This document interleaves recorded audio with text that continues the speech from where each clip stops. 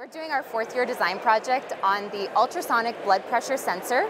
The motivation for this project was the inadequate current blood pressure measurement technology. There is the sphygmomanometer, which is a compressive cuff that is painful and is unable to do continuous measurements. There is also the intravascular cannula needle, which is capable of doing continuous blood pressure measurements, but is invasive as it goes into your vein. So we wanted to create a solution that instead of being invasive and compressive, we wanted it to be non-invasive, non-compressive, and it would be able to continuously monitor blood pressure. Our solution is to measure time variant arterial blood velocity and diameter, and this will be of the ulnar artery.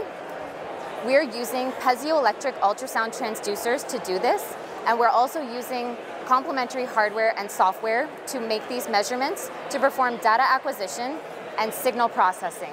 We have created a blood pressure measurement software where we have taken hemodynamic equations and created an algorithm.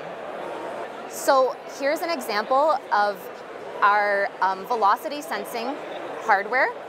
We have used a phantom artery where we have within here water mixed with cornstarch to simulate the viscosity of blood. We have this, our transducer pairs inside gel, and when we move it, it actually changes our measurement on our oscilloscope. And this is because it's measuring the velocity, or it's measuring the flow of the ultrasound gel. So now we're going to put our cornstarch mixed with water through the phantom artery. And when you watch this, which is an oscilloscope where it's showing velocity versus time, you'll see a Doppler shifted signal, which we can use to find the velocity.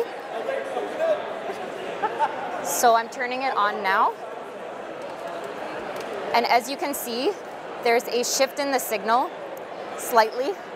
When we achieve an ability to read the Doppler shift, we can actually calculate the velocity from this. And we hope to one day do this not only on a phantom artery, but also on a ulnar artery.